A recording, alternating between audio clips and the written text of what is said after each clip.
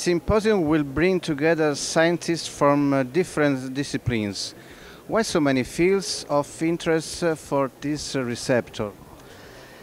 The calcium sensing receptor, like all the endocrine receptors, because calcium sensing receptor is part of the endocrine receptors, even though it's a receptor for calcium, it controls the function of a very important gland that is the parathyroid gland. And so, like all the endocrine receptors, is diffused in all the body. We have not to be surprised that there is such great interest, because even though the main function of the calcium sensing receptor is to control the levels of calcium through parathyroid hormone and through the exchange of calcium at the kidney level. The calcium sensing receptor has functions also in other tissues, like for instance the endocrine pancreatic tissue. Receptors for the calcium sensing receptor are in vessels, are in the brain. So the interest is quite wide, and at these days potential applications even in the oncology field are proposed. So it's a pleiotropic receptor that is very much increasing in the knowledge of its function, its physiology, and even its pathophysiology. Many key speakers and also forums for younger investigators to meet senior experts.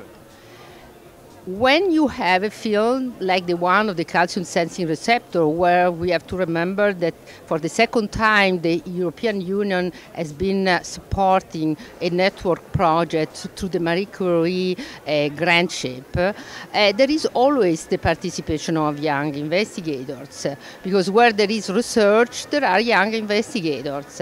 And these young investigators, in a meeting that is so focused, we could compare this to a garden conference, where a small number of participants, free entrance, and the possibility to exchange ideas and results with senior investigators that will be there for the 2 days of the meeting to talk with the people, to understand what's going on, and most of all to give also visibility to these young scientists that are going to be in the podium to present their new data, and with also awards that are going to be given both by the Endocrine Society in the United States and the American Society of Bone and Mineral Research. So I think that is a very important event, the third one in its story.